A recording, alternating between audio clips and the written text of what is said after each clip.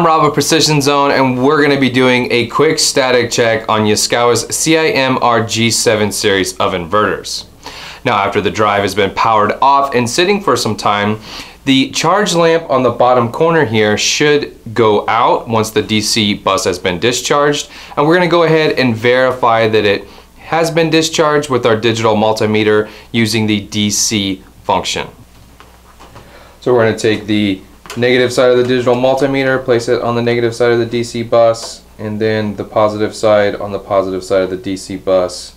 And it looks like we're getting about 0.7 volts, which is fine. I wouldn't proceed any farther if we had anything more than 1 volt. I would just sit and wait some more time. So now the next thing we're going to do is we're going to see if any of the inputs or outputs are shorted to ground. So let's go ahead and place our digital multimeter to the resistance function. Now we're going to go ahead and take the negative side of the digital multimeter and place it on a good ground and go between R, S, and T and U, V, and W, making sure that none of the phases are shorted.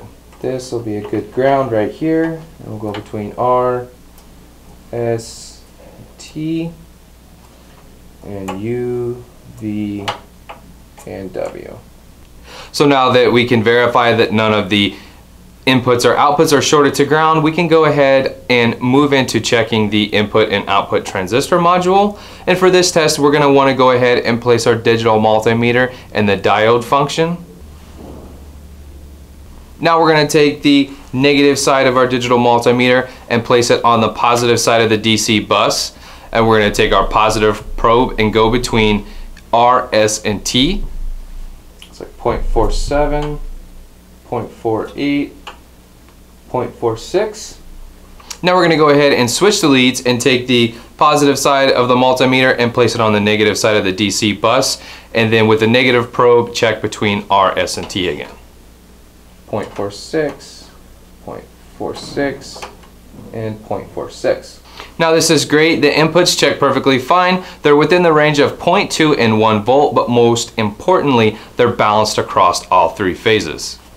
So now we're going to go ahead and check the outputs at U, V, and W using the exact same method. We're going to take the positive probe, put it on the negative side of the DC bus, go between U, V, and W, about 0.36, switch the leads, and go between U, V, and W again, 0.37, 0.37, and 0.37. So that's great. This drive is statically checking just fine. And if this is happening to you and you still have a problem, please give us a call here at Precision Zone. We'd be love to walk you through more troubleshooting. We perform free evaluations and we provide 12-month warranties on the G7 inverter repair. Thanks for watching.